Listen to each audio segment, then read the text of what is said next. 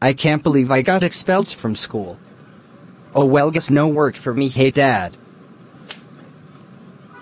If you think you're getting away with this, you totally fucking wrong. I will find you a different school. I don't want to go to a different school. I hate it.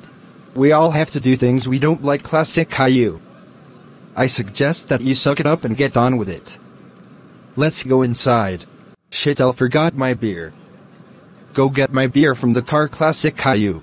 No. Get it now, you bald-headed freak, or you're not coming inside. Fuck you. Now go to your room and sleep. No video games. No computer. No TV. No playing with Dora. Go to your room right now. This isn't fair. You always do this to me. Shut up, Classic Caillou. You're the one who got expelled. Go now. Grrrr. I hate school. I don't have anything to do at home now. Maybe I should sneak out. Of course. The window is locked.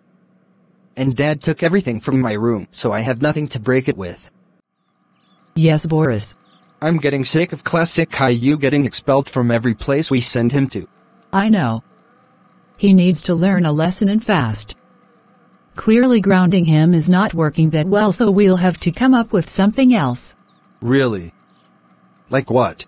Well, I have been looking online since you came home, and I found a site where they take kids who are misbehaves into camps for a week. You know, that wouldn't be a bad idea. Is it like military school? Yes. It says they'll discipline our kid and make him show society the respect it deserves. All we have to do is fill in the information. Sounds good, right? Yes. We should do that right now while we can. Great. Hello. Yes, this is the captain speaking. Hi. My name is Doris Anderson, and I would like to sign my boy Classic Caillou up to the camp for a week.